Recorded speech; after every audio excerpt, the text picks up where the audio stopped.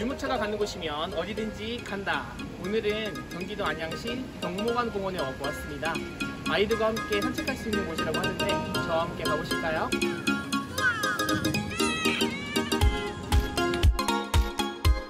아주 넓게 잘 설치되어 있습니다.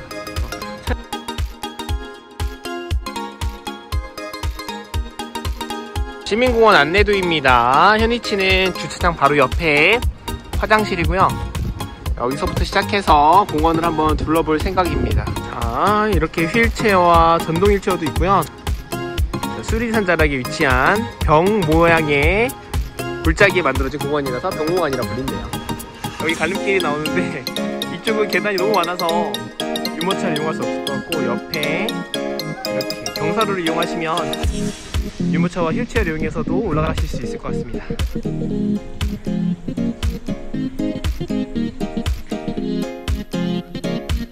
산책로가 계단식으로 형성이 되어 있어서 층층마다 서로 다른 것들이 생겨져 있고 앉아서 쓸 수 있는 벤치들이에요.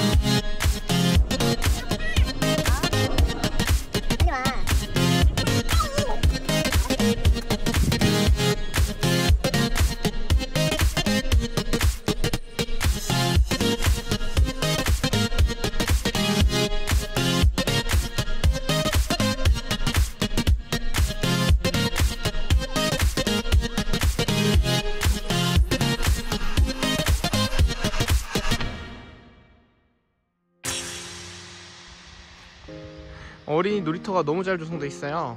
밑에 바닥도 좋고 시설도 굉장히 수준급입니다.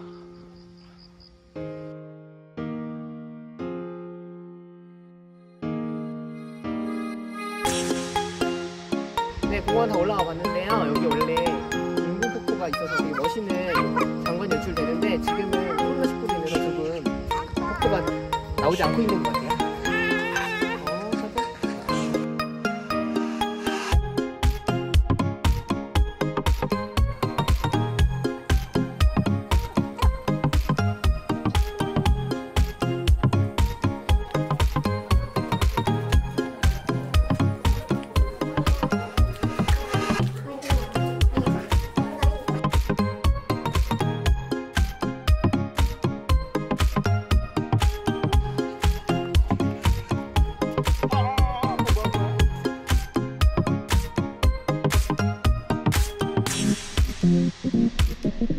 우리 화이팅!